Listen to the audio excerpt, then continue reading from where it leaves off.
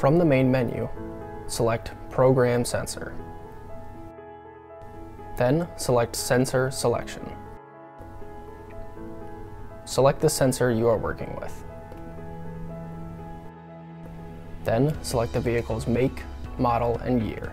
For this example, we will be using a Chevy Trax 2017. Then select Copy Set of Sensors and the number of wheels. The tool will then display each tire on the vehicle. Next, scan each sensor on the vehicle, starting with the left front tire, then right front, right rear, and left rear. Once you have copied all 4 sensor IDs, select the sensor ID that you wish to copy and press OK. Then, place the new sensor above the tool's antenna and press the trigger button.